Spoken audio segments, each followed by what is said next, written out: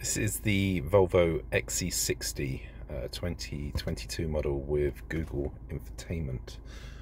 Just picked up the car a couple of days ago. It's one of the first in the country. Anyone who's obviously getting one of these soon may have some issues with the Google system. For starters, it's supposed to come with Apple CarPlay and Google Android. It hasn't. Volvo are aware of this issue. I'm waiting to get some feedback. Obviously had some issues with the charging pad, mainly with Apple. My Samsung has been absolutely fine. My daughter's got a new Apple phone, but it's very intermittent in terms of its charging. Again, that's something Volvo hopefully will come back. One of the things that you may find when you pick up this car, unfortunately Volvo dealers have no knowledge as yet, because it is so new. I know it's been out in a form on the Xc40 recharge electric model, but it is slightly different, so I've been told, to that infotainment system.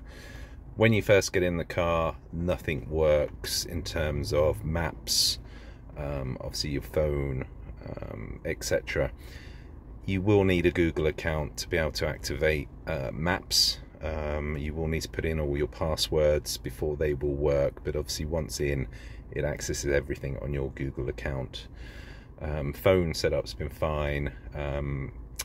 Music wise, for some reason, again, when you go into it, it doesn't provide the pictures that the previous Sensus model did at this stage. Again, hopefully that will just be a software update. It is very simple to use. Again, if you're looking for advice, at the moment Volvo can't help. I've spoken to technicians. It is so new. They're still trying to learn how it works, so they couldn't give me advice. I had to spend an hour playing around with the menus with this. It is, as I say, quite easy to go into the menus and play around, setting up apps, that sort of thing, but it will take a little bit of time if you're not used to it.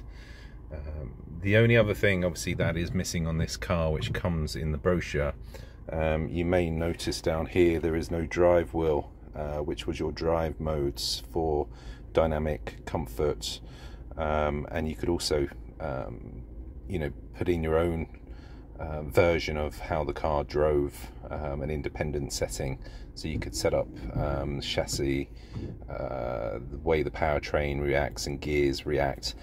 Again, this should be on the car. There should be dynamic modes, but again, this is missing it.